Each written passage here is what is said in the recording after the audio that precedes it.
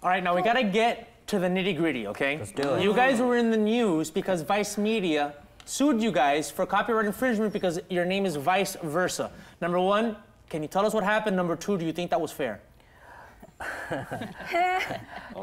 Well, for starters, we never thought it was going to be a problem because the two words have two totally different meanings.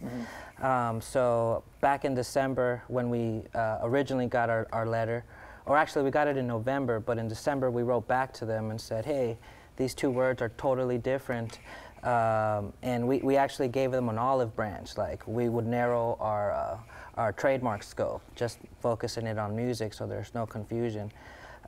We didn't hear back from them, so we thought, oh, we're in the clear, let's keep making music. And we were getting ready to go into the studio, and then they sent us an even more scarier letter with way more pages, and we're like, okay, they're more serious. And at that point, we had no other option, really, because, you know, we didn't really have the capital to, you know, go on with a major, like, legal defense, and we took it to social media. Wow. How in the world did they even find you guys is my question. Because this is what they do. You know, they actually Google and look for people that, you know, could go against their brand. But it doesn't really make sense to go after the smaller guy. You know what I mean? It's just like there's such a big company right now, and they're just, you know, keeping them from creating more music and stuff. It's totally unfair. So. But what happened, though? What happened?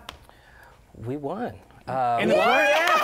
I mean, yeah, pretty much. They withdrew their opposition, and we actually spent last week shooting a music video. At their offices? That would have been fun. But we're trying to actually be friends. I mean, we didn't try to start any trouble, you know? It wasn't like we were out to get them. They just came after us.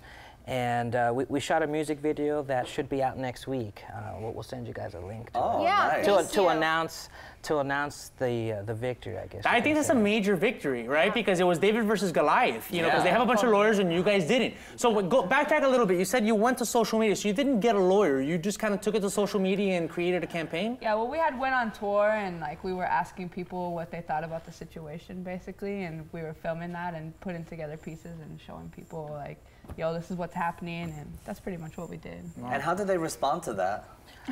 Shane Smith blocked us from his Twitter. Who is Shane Smith? Shane Smith is the president and one of the co-founders of Vice Media. He blocked you guys? Yeah. Ooh, are you hurt by that? Ooh, scary. So he blocked you. I guess he unfollowed us, right? Oh. He unfollowed you guys. Wow. Seriously.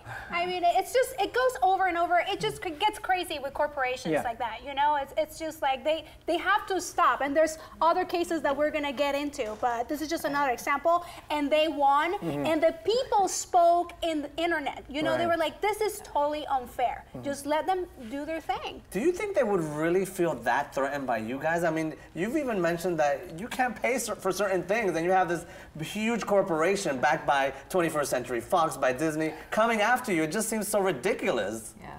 I mean, it was pretty ridiculous because we still owe our lawyer. Yeah. Wow. Yeah. But you guys can't countersue them for anything? Well, legal expenses or stuff like that? Well, right now, the issue was a trademark issue, so it's with the USPTO. And since we actually get to keep our trademark, there's really no damages. Right. You guys had already, like, you know, copywritten or patented your name even before the lawsuit, correct? Mm-hmm. Right, which is, you know, which could have been what triggered them coming after us. Because they're basically appealing our trademark.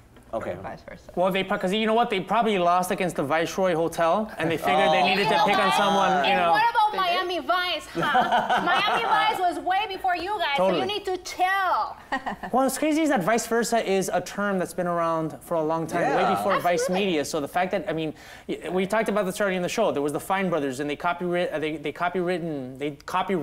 don't even know how to say it, the word react on YouTube, and they had to rescind that, you know. So maybe this is now an era where big corporations realize they can't come after the underdogs for things that aren't going to affect them anyway. Well, they actually can. How? Well, they need to stop. Legally, but they need to stop targeting people like that. I don't even see how they can confuse both terms, vice and vice versa. It's like, I don't know, Muck and Donald's, you know, it's like. But that's the thing, the legal thing allows them to do that, you know what I'm saying? All right, guys. We are going to continue chit-chatting about this. We'll be right back with more Vice Versa. Don't go anywhere. This is the Zoo. Good job, guys.